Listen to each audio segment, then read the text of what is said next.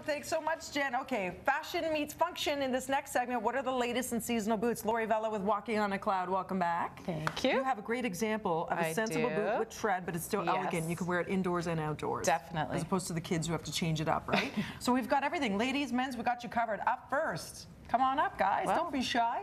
These are your heavy-duty winter boots, and we have Timberland and a pair of Sorels, which have been really popular. These are called Kate the Great, named after a Russian empress, but they have that, they were styled actually after a Cree moccasin.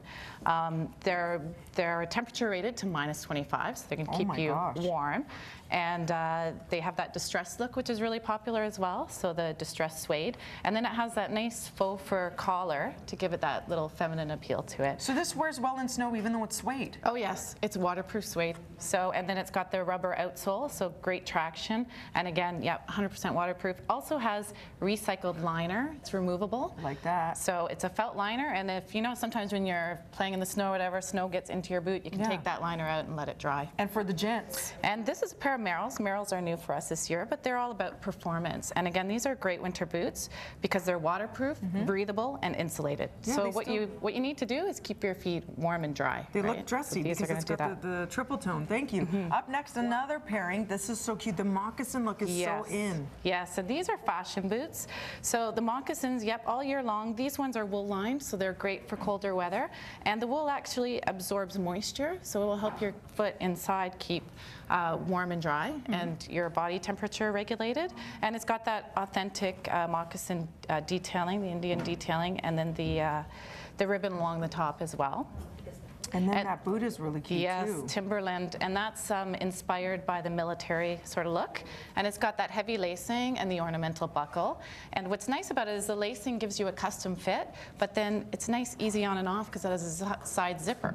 And still stylish, so that when you have the skinny jean, it still looks complete and finished and tailored, which is so nice. Beautiful. And also, this is part of their Earth Keepers collection. So it's got recycled rubber mixed into the bottom, and it also is dyed in a silverated tanning process. And it also, actually, the lining that's inside is made from recycled pop bottles. You're kidding. Awesome. I'll turn to that. Okay, great. Up next, we've got, it's like duvets for your feet is what it is. Exactly. You know? Because once you get cold feet, that's it. The rest of you gets cold. I know, then you're in trouble. So on Andrea here we have Blondos, and this is called Valeska. And the nice thing about these is if you have trouble finding winter boots, these come in medium, wide, or extra wide. So if you need that extra width, they come in the extra width.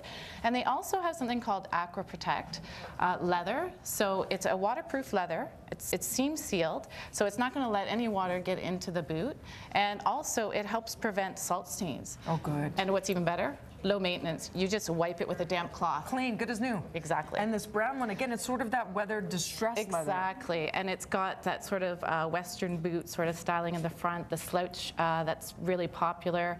It's got a wool lining to keep you warm. And that boot is Remonte Dorndorf by Reiker. And they've been really popular this year. It also has a little bit of a stacked heel, so if you want a little bit of height, but still security, you know, when you're walking on the slippery streets. Thanks so much. For more information, everybody, walkingonacloud.ca, or follow them on Twitter at walkonacloud. I know we're going to get a ton of inquiries, so take them to her. Right now, over to Kim Frankers in the newsroom. Those look really comfortable.